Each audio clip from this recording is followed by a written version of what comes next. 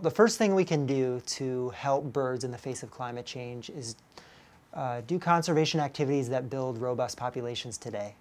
Because any population that's strong is going to be better able to cope with the changes that are coming related to climate change.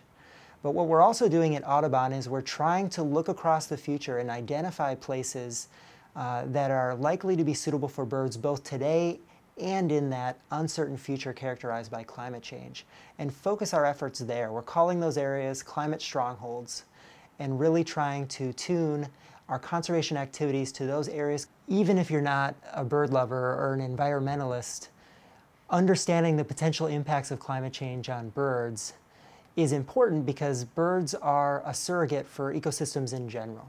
And so if birds have the potential to be threatened by climate change, natural ecosystems in general are likely at risk due to climate change.